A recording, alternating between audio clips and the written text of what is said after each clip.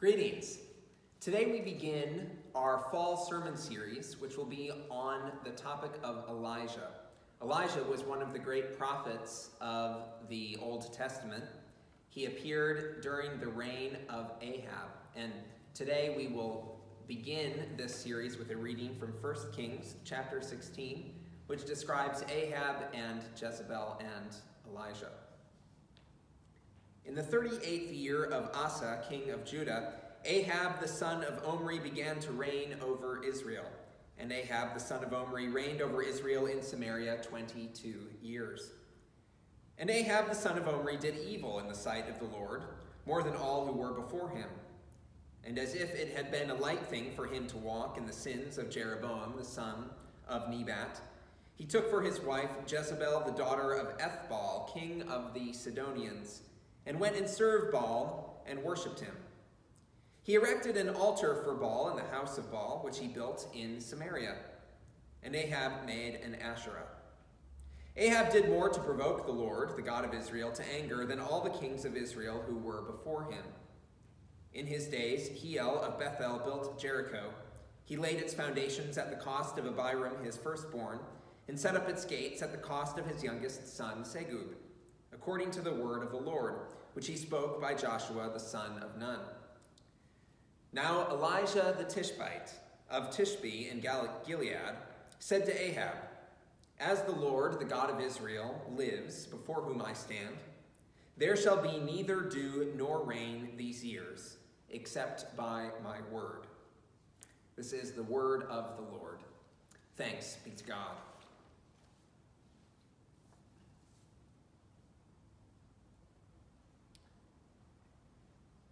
What is something in your life that you love so much that you can hardly imagine your life without it? Let me ask that question again. What do you enjoy in your life? What do you love so much that it's hard to imagine your life without it? I'll give you an example from my own life, from my time in college. And it may seem a bit trivial at first, but bear with me. When I was in college, I loved to go to the college hockey games. Now, I hadn't grown up as a hockey fan. I never played competitive hockey, nor did I really follow professional hockey. But in college, I loved to go to the hockey games. It was a small stadium, and the stands were almost always full, and there was a student section, and with a group of friends, I would go to the games. Our team was quite good, and so we would root them on, and we would cheer as they would score and win, and then we would leave the games and enjoy going out for pizza afterward.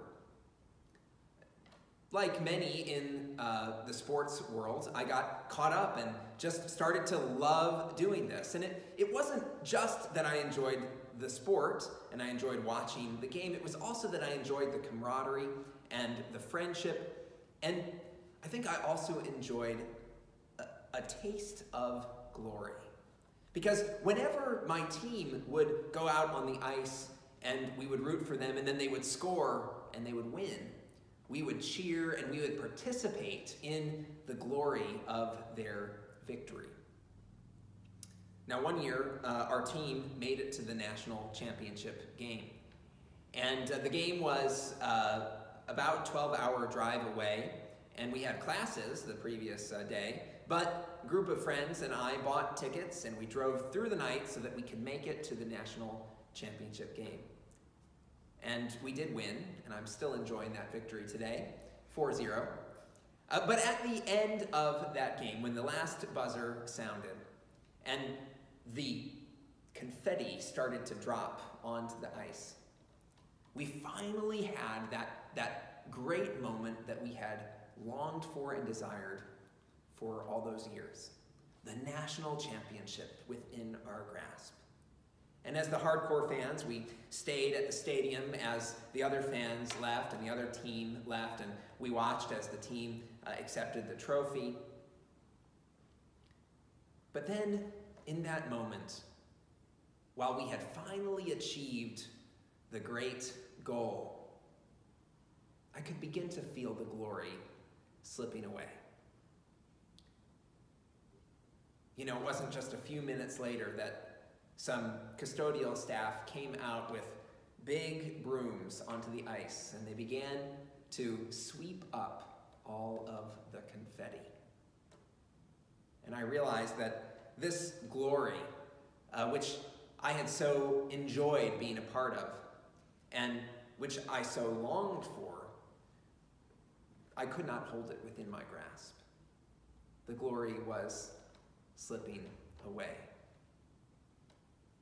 Now, the reason the glory of that victory was slipping away is that it was a human thing. It was a human victory. One year, and just to be repeated again the next by another team with another fans who would enjoy that moment and then see it slipping away too. And don't we all experience that in our lives, of feeling the glory slip away? That's what happens whenever we love something more than we love God. That's what happens whenever we have idols in our lives. Today we are beginning a series on the story of Elijah. And I'd like to explore this feature of idols and idolatry in the sermon today. And I've got 3 points that will help us to explore. The first is Ahab, the second is idols, and the third is Elijah. Ahab, idols, and Elijah. So first, Ahab. Well, in our reading from 1 Kings 16, we read of Ahab, the king of Israel. Now, the text is very quick to point out that Ahab did evil in the sight of the Lord, but then it goes on to explain how. Ahab married a woman named Jezebel, and Jezebel was the daughter of Ethbaal, the king of the Sidonians, which was a region to the north. But moreover, Ahab married Jezebel and then took her form of worship, her religion, and established it in the kingdom of Israel. He went and served Baal and worshipped him, the text says. He erected an altar for Baal in the house of Baal, which he built in Samaria. So Ahab took this false form of worship, this idolatry, and established it within his kingdom and in his capital city. Paul, in his second letter to the Corinthians, says that we should not be unequally yoked with unbelievers. And what he's talking about there is that we shouldn't, as Christians, marry those who are not Christians, because then we are inviting another worship, a false worship, into our own families and households. And of course, we may not think that a kind of mixed marriage today is at all equivalent to Ahab and Jezebel, but Paul seems to have that in mind. He says, what accord has Christ with Belial? Or what portion does a believer share with an unbeliever? What agreement has the temple of God with idols? For we, he says, are the temple of the living God. In other words, we are made, our bodies are made for the worship of God, not for anything else. Now, I hope the story that I shared with you at the beginning of this sermon shows that false worship doesn't always look like the worship of a physical idol. It's not often so dramatic as we might read in the story of Ahab and Jezebel. And yet, false worship happens all the time. It happens in each of our hearts. And that leads us to the second point, which is idols. Ahab and idols. And what I want to do is direct you to this work of art that was made by Jared Boggess for this series on Elijah.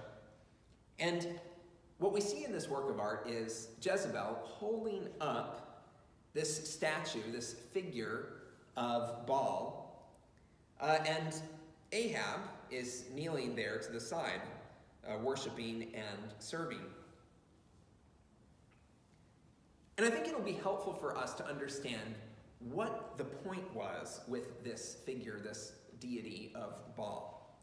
So Baal was one of the gods of the ancient Canaanite religion. And like Greek and Roman religion, the Canaanites had multiple gods. It was polytheistic in a kind of pantheon. And there was a father god named El and other gods, including his son Baal. Now, both El and Baal were associated with the bull. That was the animal that represented them. And Baal specifically was associated with power over the skies. He was often called the one who rides on the clouds. And he was considered the god responsible for sending rain. So when Jezebel is lifting up this statue, this figure of Baal, and Ahab is worshiping, it's not that they're worshiping simply a dead statue. That's not what they're loving. What they are loving is rain.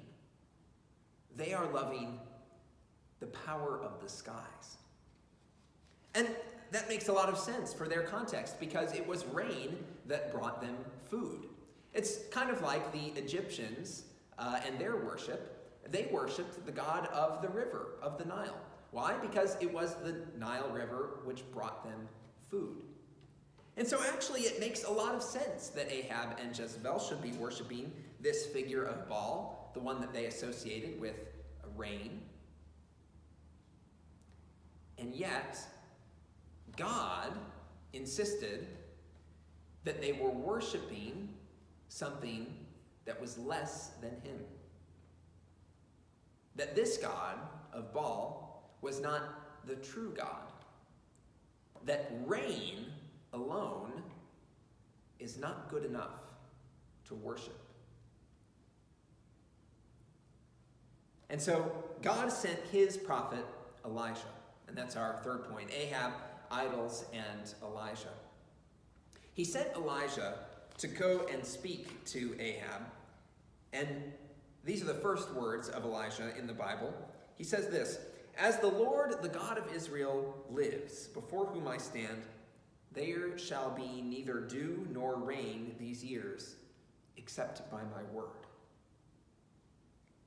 In other words, Elijah said, even though you worship Baal, this giver of rain, there will be no rain.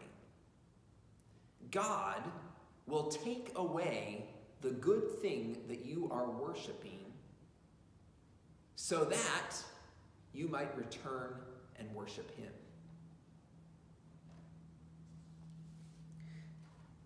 We have now been living for 6, going on 7 months in the midst of this great pandemic. And there has been great illness, great economic impact, a challenge to psychological health.